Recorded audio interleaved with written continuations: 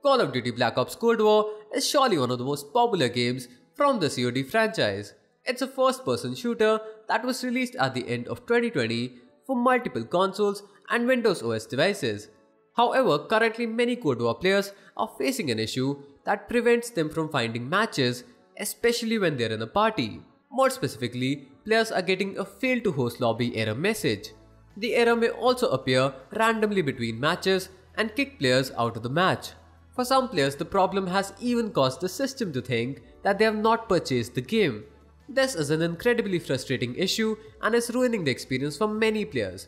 It seems that the only way to fix the problem is to restart the game. But this is only a temporary fix, as the error message will appear again. The developers of the game are already aware of the issue in question and are investigating it. However, there are no details on an ETA for a fix yet. We'll update our article about this issue as we get more and more new information. If you're watching this on YouTube or Facebook, you can find the article link in the description. Also, don't forget to like the video and join us here for more of our content. This was it for today's video. Thank you for watching.